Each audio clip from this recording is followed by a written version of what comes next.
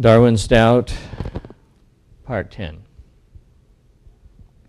We've been reviewing the book Darwin's Doubt by Stephen C. Meyer, Ph.D., author of Signature in the Cell. Was originally an oil industry geophysicist, which we'll run into a little bit more here. Then got his Ph.D. from Cambridge in the philosophy of science.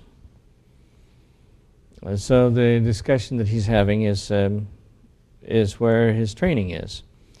He is currently the director for the Center for Science and Culture in the Discovery Institute. And the book is, in fact, a massive expansion of Meyer's article, The Origin of Biological Information and the Higher Taxonomic Categories. The work that got Richard Sternberg into trouble. There's the cover of the book itself. The book, according to the prologue, is divided into three main parts. Part 1, The Mystery of the Missing Fossils. Part 2, How to Build an Animal. And Part 3, After Darwin, What? And we're into the middle of Part 3.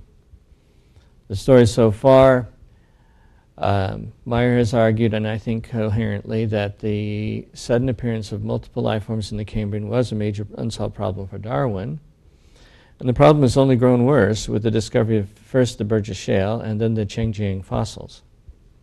The excuse that the precursors were soft-bodied and therefore not preserved has been refuted by the evidence.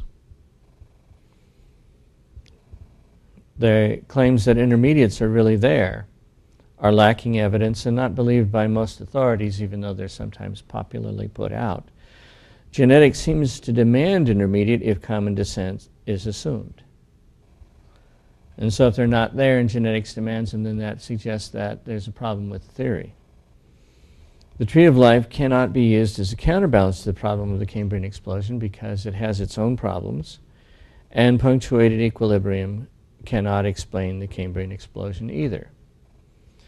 The reason why the Cambrian explosion is a challenge for Darwinism is that Darwinism has to explain the origin of massive amounts of information, not just Shannon information, ones and zeros, but functional information, ones and zeros that do something.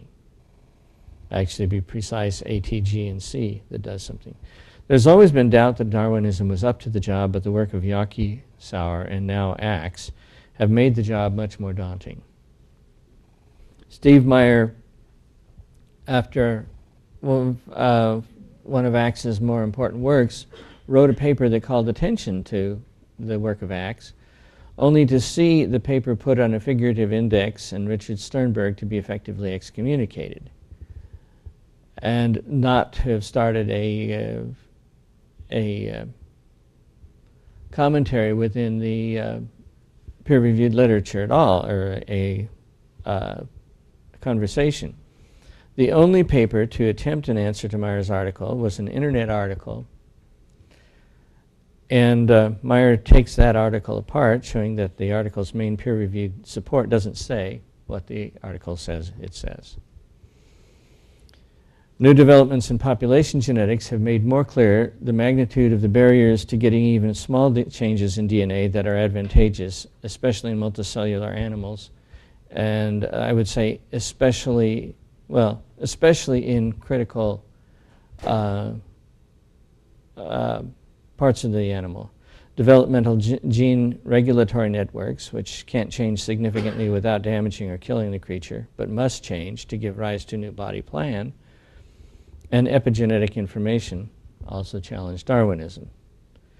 That's part 2, and then part 3, what we covered last week was that several modifications of or alternatives to Darwinian theory have been proposed, such as self-organization, evo-devo, neutral evolution, Lamarckianism, and natural genetic engineering.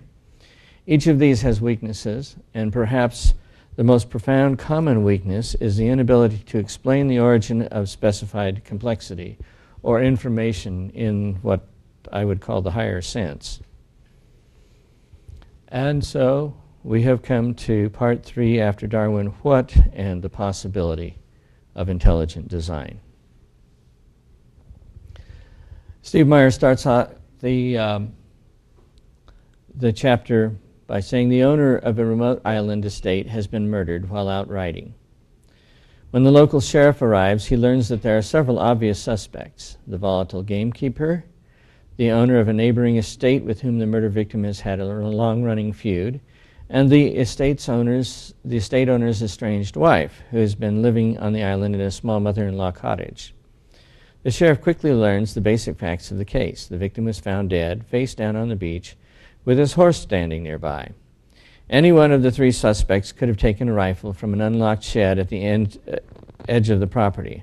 All were healthy enough to have hiked to the scene of the crime. Each of them had a motive, and none has an alibi. But as the investigation unfolds, additional facts come to light. Most importantly, when the coroner arrives, he determines that although the victim was shot in the stomach and then his head was harshly bludgeoned by the butt of the rifle, these injuries served merely to conceal the bullet wound that actually killed the estate owner. The man was dead when he hit the ground. What killed him was a perfect shot entering the head just behind the right ear, exactly where an expert marksman would place a bullet. Moreover, ballistics show that this bullet came from a different gun altogether from the one stored in the shed, a weapon likely fired from quite a distance. The sheriff then returns to the list of suspects and one by one eliminates them. Abundant evidence shows that none of the 3 prime suspects is a particularly good shot, much less a world-class marksman. The landowner's estranged wife has a shaky hand and no experience with firearms. The volatile gamekeeper has extremely poor eyesight. And the neighboring landowner turns out to have an alibi after all, as well as a broken arm, which would have prevented him from holding the kind of rifle from which the bullet was fired. There is, however, one other person living on the estate, though not even the other suspects suspect him. He is the victim's loyal and longtime personal assistant, a timorous older man much beloved by both the family and the other servants. No one wants to consider him as a possible suspect. But is it possible that he could have had something to do with the crime after all? Might an unexpected suspect, indeed the butler, have done it? Clearly, standard evolutionary theory has reached an impasse. Neither neo-Darwinism nor a host of more recent proposals, punctuated equilibrium, self-organization, evolutionary developmental biology, neutral evolution, epigenetic inheritance, natural genetic engineering, have succeeded in explaining the origin of the novel animal forms that arose in the Cambrian period. Yet all these evolutionary theories have 2 things in common. They rely on strict material processes, and they also have failed to identify a cause capable of generating the information necessary to produce new forms of life. This raises a question. Is it possible that a different or unexpected kind of cause might provide a more adequate explanation for the origin of new form and information, as well as other distinctive features present in the Cambrian explosion? In particular, is it possible that intelligent design, the purposeful action of a conscious and rational agent, might have played a role in the Cambrian explosion? Introducing intelligent design. When the case for intelligent design is made, it's often hard to get contemporary evolutionary biologists to see why such an idea should even be considered or why discussion of design should play any role in biology at all. Though many biologists now acknowledge serious deficiencies in current strictly materialistic theories of evolution, they resist considering the alternatives that involve intelligent guidance, direction, or design. Much of this resistance seems to come simply from not understanding what the theory of intelligent design is. Many evolutionary biologists see intelligent design as a religiously based idea, a form of biblical creationism. Others think the theory denies all forms of evolutionary change. But contrary to media reports, intelligent design is not a biblically based idea, but instead an evidence-based theory about life's origins, one that challenges some, but not all, meanings of the term evolution. Perhaps the best way to explain the theory of intelligent design is to contrast it with a specific aspect of the theory of Darwinian evolution that it directly challenges. Recall from our opening discussion in Chapter 1 that the term evolution has many different meanings, and that Darwin's theory of evolution by natural selection affirmed several of them. First, change over time. Second, universal common descent. And third, the creative power of natural selection acting on random variations. In affirming this third meaning of evolution, both classical Darwinism and modern neo-Darwinism also affirm what neo-Darwinist Richard Dawkins has called the blind watchmaker hypothesis. This hypothesis holds that the mechanism of natural selection acting on random genetic variations and mutations, mutations are just one form of the variations that can happen, can produce not just new biological form and structure, but also the appearance of design in living organisms. Darwin argued for this idea in The Origin of Species as well as in his letters. Recall the sheep breeding illustration from Chapter 1, where I described how both intelligent human breeders and environmental change, a series of bitterly cold winters, might produce an adaptive advantage in a population of sheep. During the 19th century, biologists regarded the adaptation of organisms to their environment as one of the most powerful pieces of evidence of design in the living world. By observing that natural selection had the power to produce such adaptations, Darwin not only affirmed that its mechanism could generate significant biological change, but that it could explain the appearance of design without invoking the activity of an actual designing intelligence. In doing so, he sought to refute the design hypothesis by proving a materialistic explanation for the origin of apparent design in living organisms. By observing that natural selection had the power to produce such adaptations, Darwin not only affirmed that his mechanism could generate significant biological change, but that it could explain the appearance of design without invoking the activity of an actual designing intelligence. In doing so, he sought to refute the design hypothesis by providing a materialistic explanation for the origin of apparent design in living organisms. As the late Harvard evolutionary biologist Ernst Mayr explains, the real core of Darwinism is the theory of natural selection. This theory is so important for the Darwinian because it permits the explanation of adaptation, the design of the natural theologian by natural means. Or as another prominent evolutionary biologist, Francisco Ayala, has put it succinctly, natural selection explains design without a designer. Other contemporary neo-Darwinian biologists, including Richard Dawkins, Francis Crick, and Richard Lewontin, have also emphasized that biological organisms only appear to have been designed. And this note is rich enough that I'm pulling it up into the main body for now. As Dawkins notes, biology is the study of complicated things that give the appearance of having been designed for a purpose. That's the first page of The Blind Watchmaker. Crick likewise explains, organisms appear as if they had been designed to perform in an astonishingly efficient way, and the human mind therefore finds it hard to accept there need be no designer to achieve this. I want you to notice here that these are all people who are saying that apparent design is all throughout nature. You see, the main purpose of evolutionary biology is to explain the appearance of design. And then Lewontin also observed that living organisms appear to have been carefully and artfully designed. Remember that the next time somebody tells you that there's only a negative argument for intelligent design. There's obviously a positive argument. The problem is that they don't want to admit that.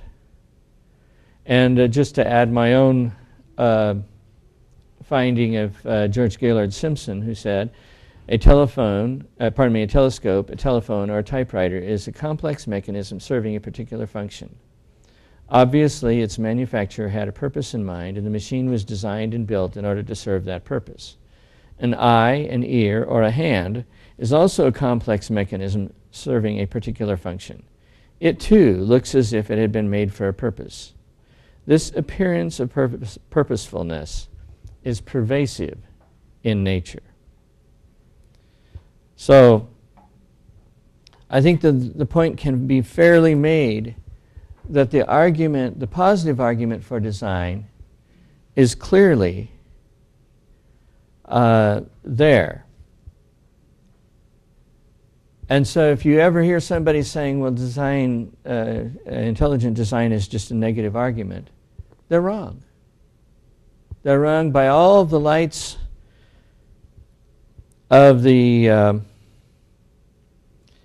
of evolution. I mean, look at the list.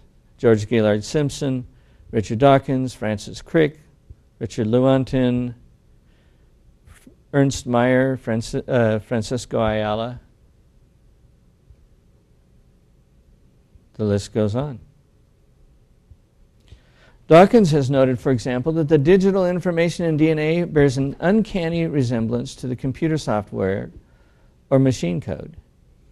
He explains that many aspects of living systems, quote, give the appearance of having been designed for a purpose. Of course, that's the blind watchmaker. Nevertheless, neo-Darwinists regard that appearance of design as entirely illusory, as did Darwin himself, because they think that pure, mindless, materialistic processes such as natural selection and random mutations can produce the intricate, design-like structures in living organisms. Which means that if purely mindless, materialistic processes can't do that, then you have a positive argument for design and a negative argument against the alternatives. That's where the theory of intelligent design comes into play. Intelligent design challenges the idea that natural selection and random mutation and other similarly undirected materialistic processes can explain the most striking appearances of design in living organisms. Instead, it affirms that there are certain features of living systems, not all, but certain ones, that are best explained by the design of an actual intelligence, a conscious and rational agent, a mind, as opposed to a mindless materialistic process. The theory of intelligent design does not reject evolution, defined as change over time, nor even universal common ancestry, but it does dispute Darwin's idea that the cause of major biologic change and the appearance of design are wholly blind and undirected. Again, that's the Reader's Digest version. If you see ellipses, places where I'm skipping stuff.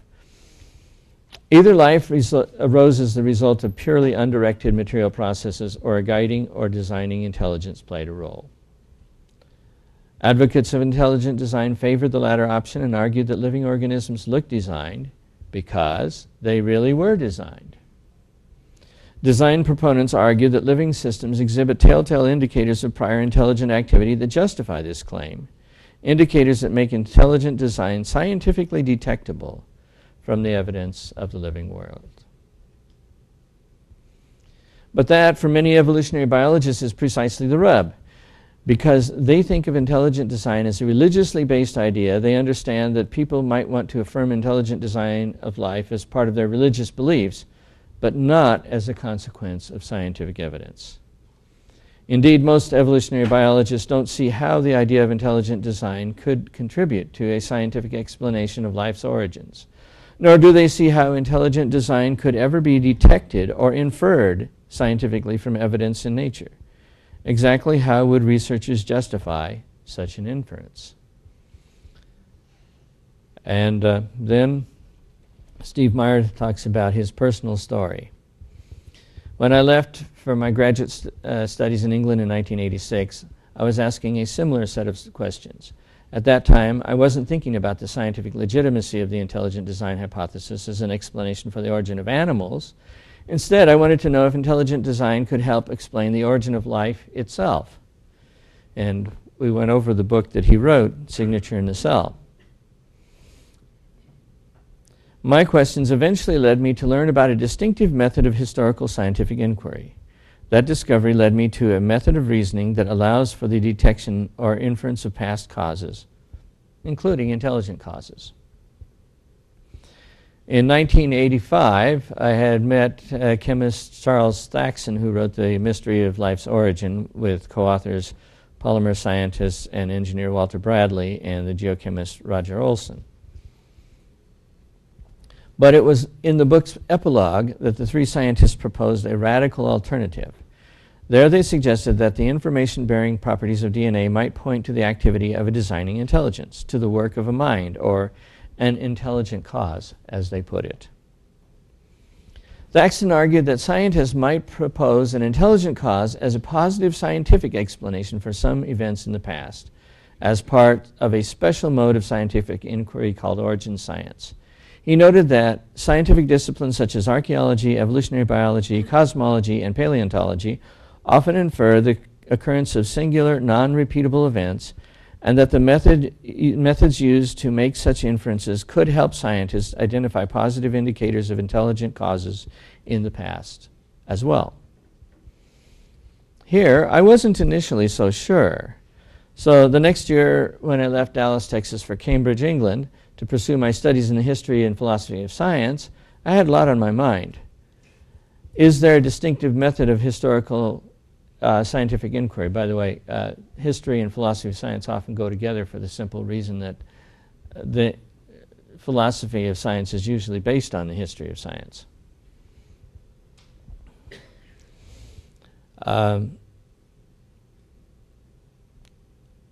Is there a distinctive method of historical scientific inquiry?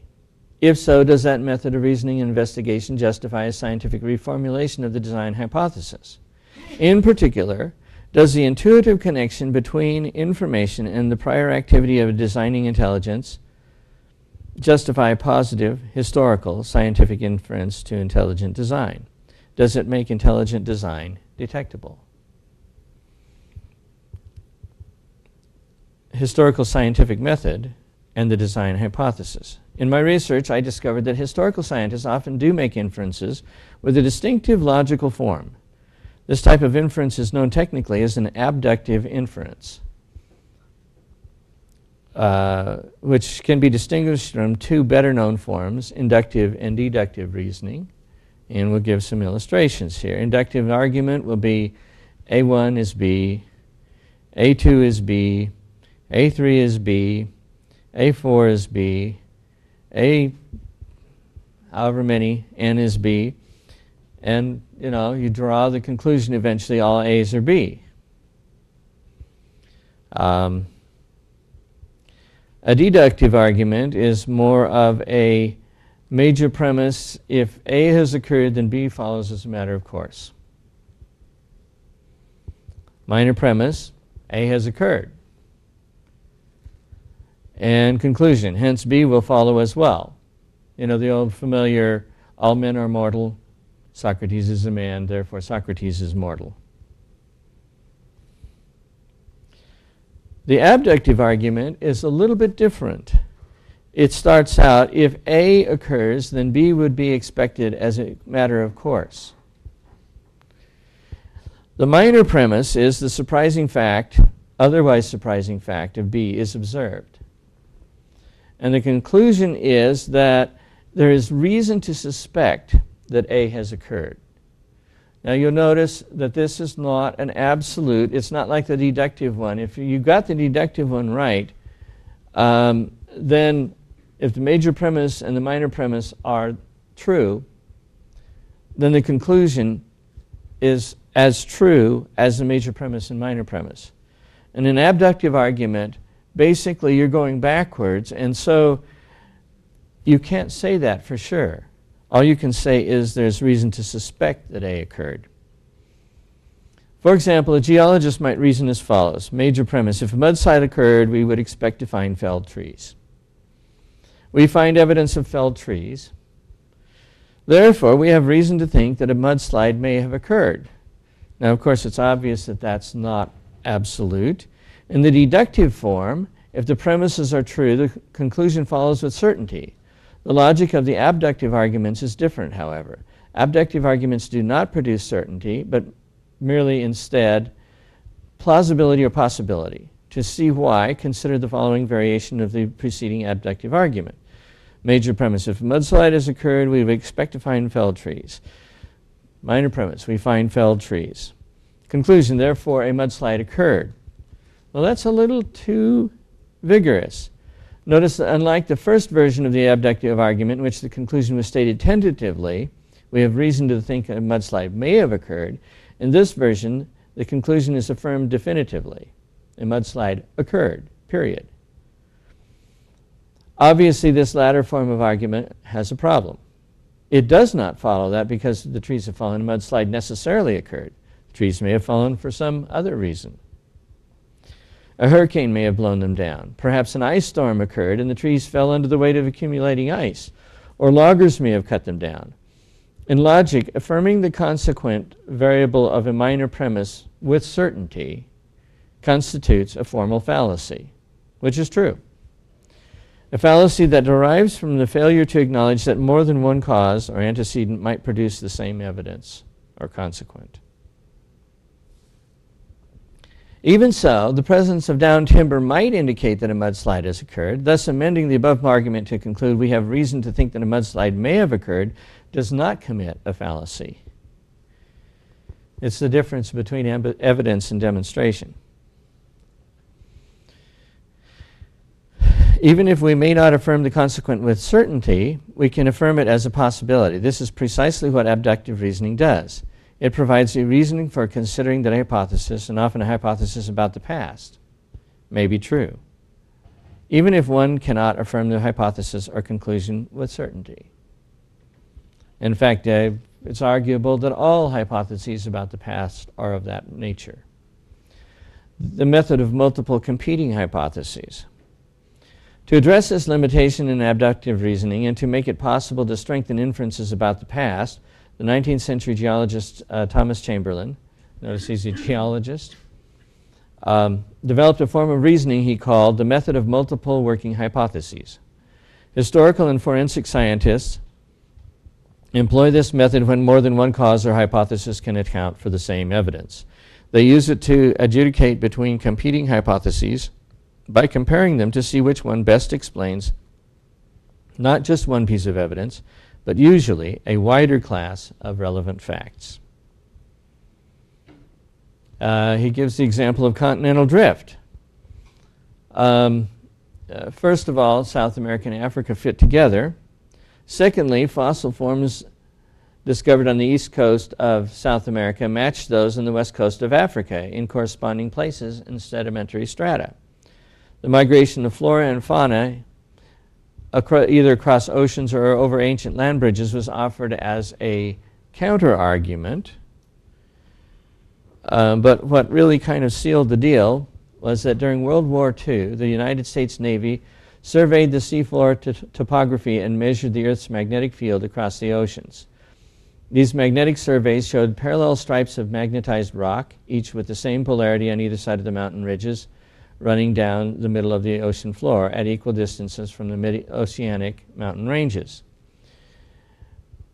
Geologists also learned that magma was continually seeping out at the middle of these mid-oceanic mountain ranges. And I'm going to show you figure 17.2, and this is the kind of thing that made them decide if you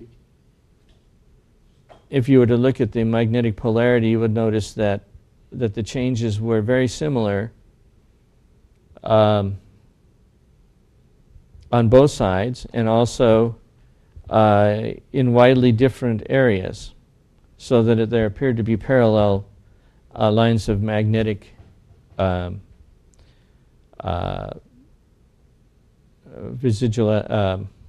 residual magnetism left in the lava,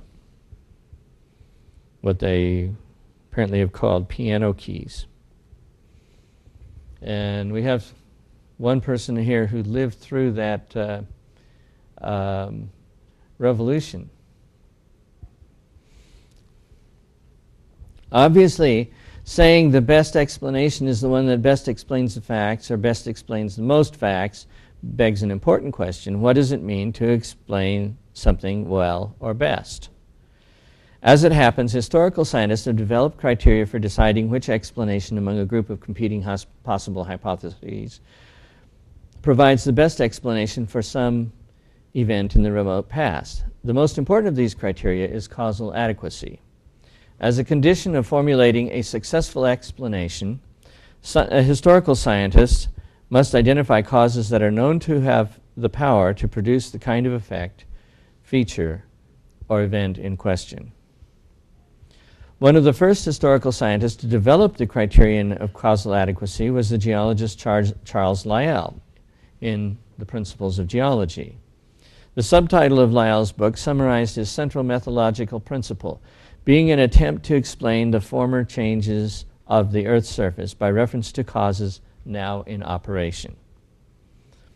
Lyell argued that when scientists seek to explain events in the past, they should not invoke some unknown type of cause, the effects of which we have not observed. Instead, they should cite causes that are known from our uniform experience to have the power to produce the effect in question. Now, of course, Lyell also argued that they had to be in the same general power as the effects that we now see in question. And that part of Lyell's work has kind of disappeared. Then there's something that's called the only known cause. And for the physicians among you, you've probably heard of it as a pathognomonic finding. That is, it's a finding for which only one disease will cause that particular symptom or cluster of symptoms. Both philosophers of science and leading historical scientists have emphasized causal adequacy as the key criterion by which competing hypotheses are judged. But philosophers of science have insisted that assessments of explanatory power lead to conclusive inferences only when there is just one known cause for the effect or evidence. You have this symptom, you have to have this disease, period, whatever else happens. Logically, if a postulated cause is known to be a necessary condition or cause of a given event or effect, then historical scientists can validly infer that condition or cause from the presence of the effect. If it's true that where there is smoke, there is always fire first, then the presence of smoke wafting up over a distant mountain range decisively indicates the prior presence of a fire on the other side of the ridge. Of course, if you can have smoke without fire, then it doesn't positively indicate. You may have one of the other causes of smoke. Historical inference and intelligent design. What does all this have to do with the Cambrian explosion? Quite a lot. In my investigation of the historical scientific method, I found that whether they always realize it or not, historical scientists typically use the method of inference to the best explanation. In fact, this is a major separation between experimental science and historical science. They make abductive inferences about past causes from present clues, evidence, or effects. This later suggested to me that if there were features of the Cambrian explosion or Cambrian animals that would be expected as a matter of course, if an intelligent designer had played a role in that event, then it was at least possible to formulate the hypothesis of intelligent design as historical or abductive scientific inference. An advocate of intelligent design could reason in a standard historical scientific way. Major premise: if intelligent design played a role in the Cambrian explosion, then feature X, known to produce by intelligent activity, would be expected as a matter of course. Perhaps feature X is long strings of ordered DNA. Minor premise: feature X is observed in the Cambrian explosion of animal life. Conclusion: hence there is reason to suspect that an intelligent cause played a role in the Cambrian explosion. And that can be strengthened by the observation, is there anything else that can produce those same long strings of DNA that are specified as to their effect? Of course, a historical scientist would only be justified in making such an abductive inference to the past activity of an intelligent agent if feature X is evident in the Cambrian explosion and if intelligent design is known to produce feature X. Moreover, just because the Cambrian explosion may exhibit some feature or features for which intelligent design is a known cause does not mean that intelligent design was necessarily the actual cause or the best explanation of those features. Only if the Cambrian event and animals exhibit features for which intelligent design is the only known cause may a historical scientist make a decisive inference to a past intelligent cause. We are left with two crucial questions. Are there in fact such features present in the record of the Cambrian explosion or in the animals that arise in it? Features that are known from our experience to be produced by intelligent causes such that they would justify making a tentative abductive inference to intelligent design. Are there also perhaps features of the Cambrian event that are known from our experiences to be produced by intelligent causes and only intelligent causes, justifying a more definitive inference to past intelligent activity as the best explanation for the relevant evidence? Might the butler have done it after all? And that is where the chapter ends. My own take on this is that Steve Meyer gives a good philosophical discussion of geological reasoning. The discussion inadvertently illustrates why historical science is different from experimental science. Abductive reason is not one that is commonly used, or at least certainly not in the definitive way it is in historical science, in experimental science. And the other thing is Steve Meyer illustrates the proper use of abductive reasoning in the weak form and also in two stronger forms, which is it's the best explanation and it's the only explanation for certain features. Dr. Meyer is preparing us for the next chapter entitled Signs of Design in the Cambrian Explosion, and we'll see that next week. And I will just note, although we've noted it already, that a pathognomonic finding permits strict deduction, as well, at least as strict as can be done in science. And I think that the theoretical reasons for choosing to use intelligent design as a partial explanation for the Cambrian explosion is actually logical from a standard scientific perspective. But that's my opinion. Now it's your turn.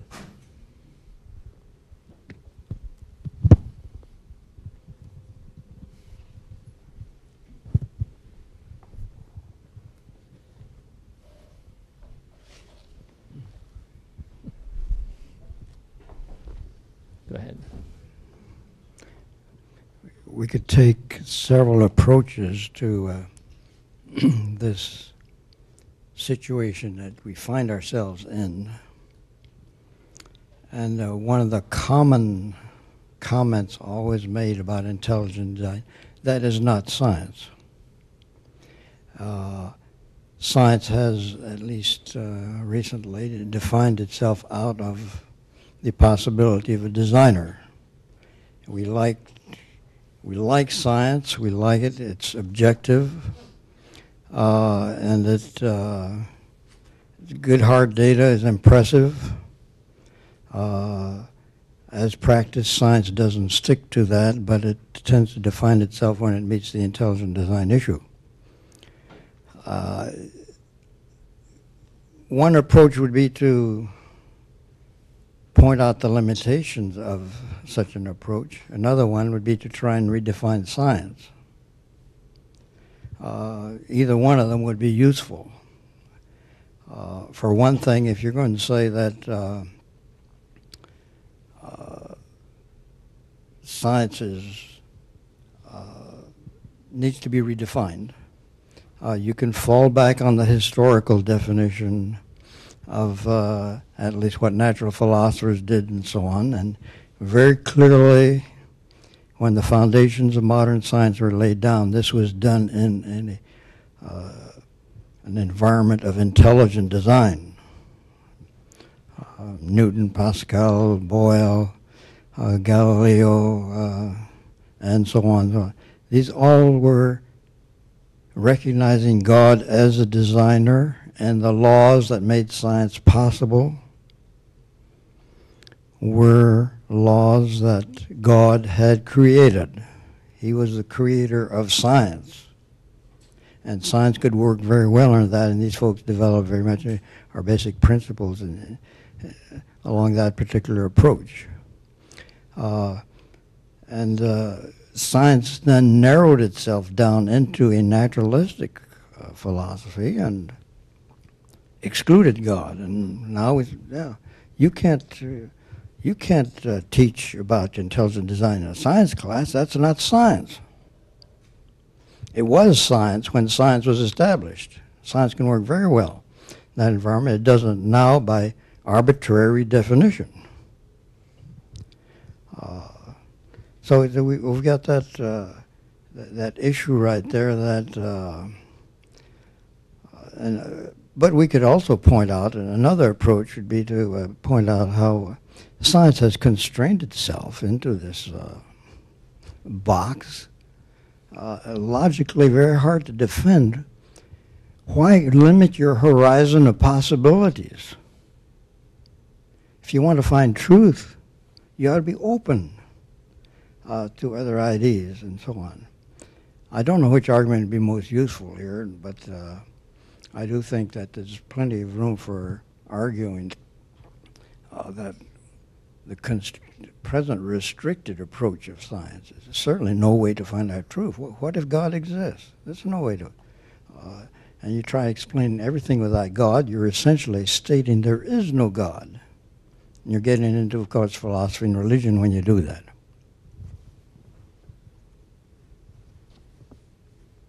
Coming back.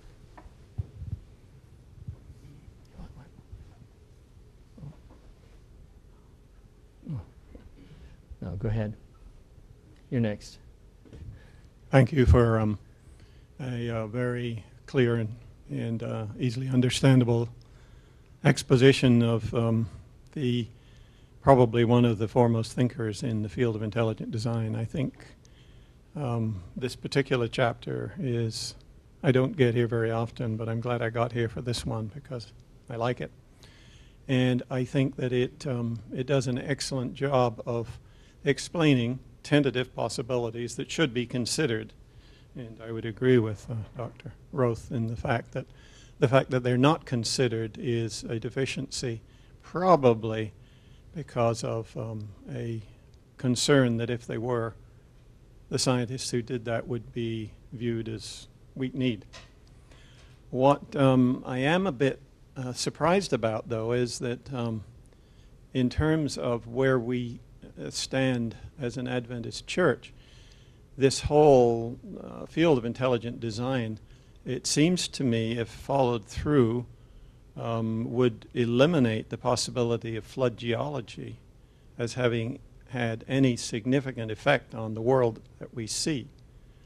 Certainly these people would not, as near as I understand them, would not accept it.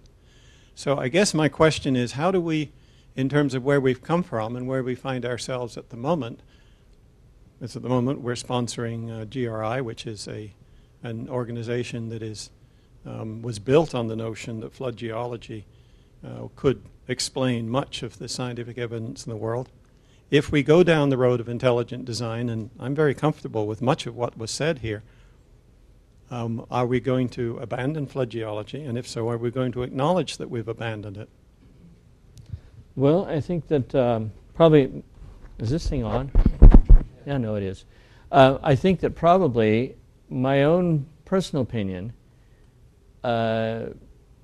is that once you accept intelligent design, a whole way of explaining things suddenly becomes much more questionable. You have to deal with what is the nature of this intelligent designer?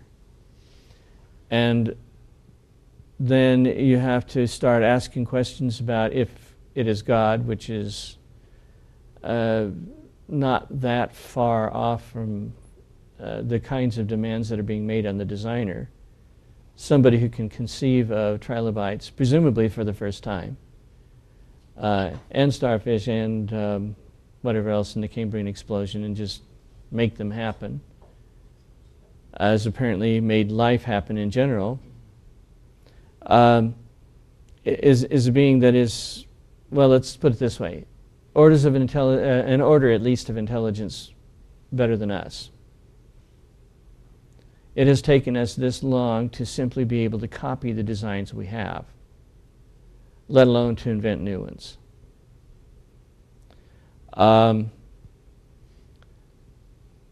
And once you have that kind of designer who has A, the capability, and B, the demonstrated will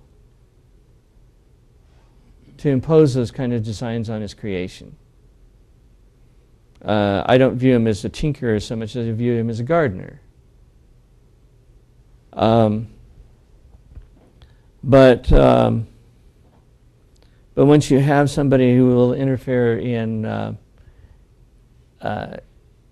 natural history in the way that has been done, then the intentions of the intelligent designer become much more important than what we would normally call the laws of nature. Because obviously this person can do things that apparently the laws of nature left to themselves in the present don't do. So once that happens, then you can't use science in quite the same way as you used to. And I think that at that point, there is one further question that is important, is how long did it take? And if you answer that question in terms of short age, then at that point, you're looking at some kind of a flood model. You're looking at some kind of a creation that's in the recent past. And in fact, I'll specifically invite you, because you'll be interested, when we get done with this, a couple of our other regular guests have asked, well, if we establish intelligent design, then what? And we're going to try to then follow this book with an epilogue. Not necessarily one that Stephen Meyer approves of, but an epilogue from a conservative Christian Adventist point of view. But it seems to me, and this I would enthusiastically support this approach, and would love to be able to follow with you what your proposals are. But remember, you put up there on the screen the piano key stripes of alternating magnetic. You're looking there at something that is interpreted, I think, by everybody who looks at it as the fact that as the rocks came out from the central magma channel, that they hardened, and in the course of hardening, preserved the magnetic orientation of north and south. And then when the pole shifted, then the rocks that came out preserved that, and all the way out. Now, when you look at that, you're saying, okay, science has in fact produced some findings here, and those findings suggest that the Earth's magnetic pole has shifted many times, and the rock in the bottom of the ocean has recorded that. You're using science, materialistic science, if you will. There's nothing to do with intelligent design here. But you're using it as part of your argument that there are things that are not explained by regular science. And I think you've got to do that. So the question, I guess, that I have is, I don't think any of these people would accept a short chronology. I'm not sure about that because I don't know too many of them. But to the extent that they don't accept that, and we're accepting part of what they accept, it seems to me that it is incumbent upon us to specifically say, how we can do this. Which part of straightforward interpretation of scientific facts, like the alternating magnetic stripes, are we going to accept? Because if we do, then we've got the time problem that you've just mentioned. But I will follow this saga with great interest because I like intelligent design. I think it's got a lot going for it. But the reason that I like it and you like it and everybody else likes it is because it does explain a whole series of scientific observations. And it may well be the best explanation. But what do we do with the ones that it doesn't explain in terms of time? That's, I think, where the rub comes. But we shall see as we go forward, I guess. Well, we'll work on that. I agree with you. I think that that's one of the things that we have to work at. Mm-hmm. Is if you're going to go full-fledged creationist, then I think that you have to work on the evidence that people use for arguing for long ages. It's the time question. Yeah. Just a minute. Go ahead, and then in the meantime, we'll pass the mic up here. Just want to mention in connection with this idea of the magnetic reversals has been criticized. And it was criticized at the beginning. Remember, geologists questioned it at first, and it is not as firm as it appears at first, although I would not say it is not something that is of concern.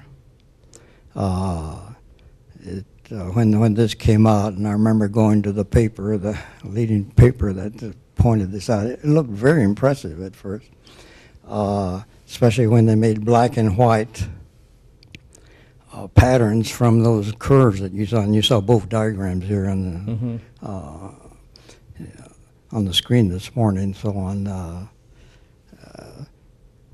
there are questions about this, and the raw data is not as impressive as textbooks pictures. But I would say, with questions, this question of time. There aren't all that many scientists who are working on one side of the issue. You have perhaps, at least 1,000 times as many scientists interpreting nature without a designer as those trying to interpret it with a designer. And so the literature tends to be heavily biased in that direction, and you need to keep this in mind. But when you start looking at the data, we're not without some data that is hard to answer unless you do believe in the biblical model. I'm speaking of simple things like the rates of erosion, residual carbon-14, paraconformities, and incredibly widespread formations out there that, so help me, you don't have to go out there very long before you realize, hey, that something very different happened here. It's totally out of character with what's going on at present in terms of the laying down of these sedimentary layers out there and so on. This is, the few people who have been working on this, do suggest that, hey, if you have a broader approach to the thing, you can come up with some different conclusions. You're not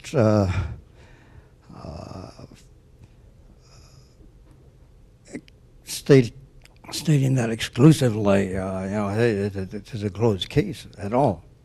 But one has a definite, I think, honest scientific choice to make. Because we have data on both sides of the issue. There, and then back to Brian. I'd just like to ask Dr. Bull to explain a little bit more. You're saying there's an incompatibility between belief in intelligent design and flood geology. And I think you were trying to explain that with the magnetic lines, but it's not at all clear to me why there's a connection there. unless it's just because we accept a certain definition of science. It's not at all clear. Could you explain a little more? Sure. I was just simply going along with the evidence that Stephen had cited, and he began by saying that fossils found on the west coast of Africa match both in type and in the quarries that they're found in. Fossils match that are found on the east coast of South America. In fact, when we get to that, I'd be happy to bring. I have a very nice specimen of 2 mesosaurs that came from South America, and the only other place they are found is the west coast of Africa. It's the combination. He mentioned that these fossils are located on both sides of the Atlantic Ocean, and this was one of the things that was puzzling geologists for many, many years until the whole notion of tectonic plate movement came up. When that came up and it became obvious that there was a central spreading rift, then I think everybody, I suspect even flood geologists, agree that the Atlantic Ocean is a fairly recent phenomenon. Well, these are the kinds certainly Baumgartner, I think, would agree with you. Yeah, Baumgartner was here, and he said it opened up over a fairly short period of time, maybe 100 years or something. Those are the bits of evidence that these people are using, and as I say, I don't think any of them are flood geologists. And it seems to me that we're heading into a region where we may well agree with their conclusions, but we're going to put some other stuff on top. Would you like me to tell me when you're going to discuss this, and I'll bring my mesosaur fossils. I'm very pleased with them. They're beautiful fossils, and one of my prized specimens in my fossil collection. I've looked for them for years. Okay, well, you get email. Yeah. Let me know when you want me to bring them. It looks like a male and a female talking to each other. Well, those mesosaurs would be interesting anecdotal material, but if we agree to certain events, you can see in geology often events that happen. Doesn't tell you anything necessarily about when they happen or how they happen in terms of ultimate cause. It takes a uniform definition or philosophy of science, it seems to me, to say that those are incompatible with intelligent design. I don't think they are incompatible with intelligent design. My only point was that I don't think any of these people believe that flood geology is sufficiently powerful to explain. But that's not an explanation for anything, whether they believe in them or not. But if in fact they don't, we need to be honest and say we are using evidence from a group of people who don't accept a major premise that we have worked on for many years, and we are taking some aspects of what they believe, but we're ignoring other aspects. And I don't have a problem with that, just so long as it's clear that that's what we're doing, and we acknowledge that they wouldn't support our position in flood geology. Yes, as a matter of fact, Steve Meyer has made it pretty clear that as far as he's concerned, millions and billions of years are real time.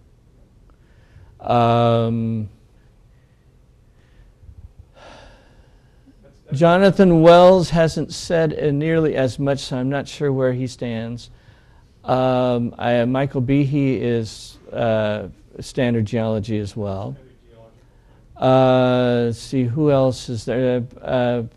William Dembski, if he could figure out how to do the geology in a short time, would be a short-age creationist in a heartbeat, but he has not gotten there. Philip Johnson is kind of, I think he's torn. I think his head is in the long age and his heart is in the short age. Paul Nelson, although he doesn't have all the answers, is in fact frankly suspicious that short age is the right answer after all. He's quite adamant about that. So, I think if you were to pin him down and say, well, what does the evidence show? He would not say that the evidence is mostly on the short age side. But, well, again, it comes down to, remember, if there is a God, then knowing what God said, knowing what God wants to do or can do and so forth becomes more important than what natural forces are. So, you know, once you cross that bridge, you're in a different country, and the rules are slightly different. Not completely different, otherwise we wouldn't have medicine. And we've got science. Yeah. We've got to contend with that. We need to keep in mind that this intelligent design movement developed not primarily because of scientific data. It developed primarily because of the principle of separation of church and state. And when the Supreme Court ruled 3 times that you cannot teach creation in public schools, then the people who wanted to advocate the truthfulness of creation created concepts like scientific creationism, and where they could try and include the data in favor of creation into textbooks, into the classroom. And then, of course, Phil Johnson came along and said, okay, let's have intelligent design. We're going to leave creation out of the picture here, and we're going to see if we know we can't legally have intelligent design included in the scientific curriculum. So this is the history of the thing is because of all these court actions that limited the possibility of creation. You go, well, why not redefine creation as scientific in various ways? That didn't work so well. So, well, let's just have intelligent design here without creation. And so there's been that strong influence, and you know, some of the European countries, they don't understand why it's such a big battle about intelligent design. They all think, well, sure, there's been type of thing, but when we have this separation of church and state principle here, and you won't allow creation to be taught in the public schools, then you try some other ideas. I'm not sure that's an entirely fair reading of the history. As I read Philip Johnson, who arguably started intelligent design, he had been a person who believed in standard time scale and standard Darwinism and everything, and then he became a Christian, so then you could allow for God. I guess that helps.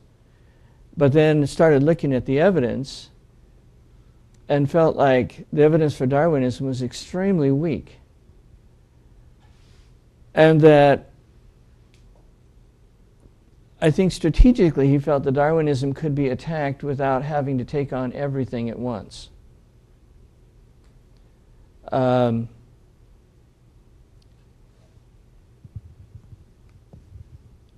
I do know that there are a lot of people who will argue that this is really what's happened, is that I think that it's probably fair to say that a lot of people who used to be creationists latched onto intelligent design because it was the easiest way to beat what they saw was the enemy. But the leaders of the movement didn't come to it. I mean, for example, Steve Meyer himself came to this after having somebody introduce intelligent design that had nothing to do with short-age creationism. And to this day, he's not a short-age person. And I think that's true for a lot of these people who are the leaders. Didn't start out as creationists who backed off. I mean, if that were the case, then you'd see a lot more people like Paul Nelson in the movement.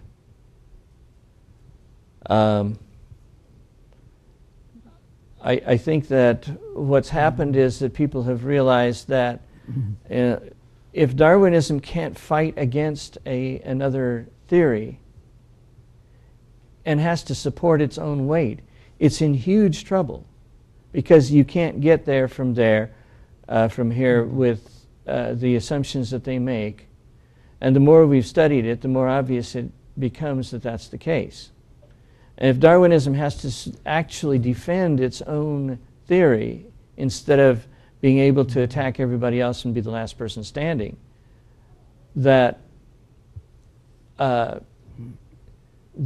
just can't support the weight, and intelligent design becomes a reasonable alternative.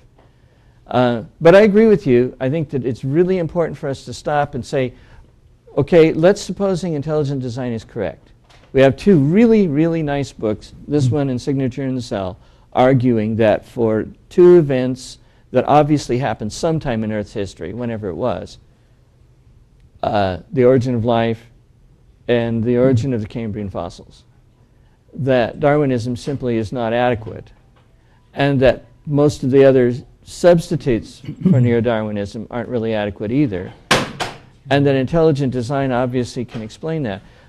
Let's just, in other words, instead of doing just the argument to design, we're going to do the argument from design. Once we accept that, what happens? And I think it's a really important statement, and frankly, I think it's one of the reasons why the argument to design is so vociferously opposed, is because people realize that once you get there, the divine foot is in the door, and the rest of the divine being will shortly follow. Camel's nose is under the tent. That's right. The camel's nose is under the tent, to use a slightly different metaphor. Anyway, next week we'll be discussing a little more about this. Those of you who are interested are certainly welcome to come, and hopefully it will be as lively as it was today. And we appreciate everybody who's come. And those of you who don't get the emails, let me know and we'll make sure you do. Those of you who do, it'll all be announced. So come on back next week for the second installment of Intelligent Design Proper.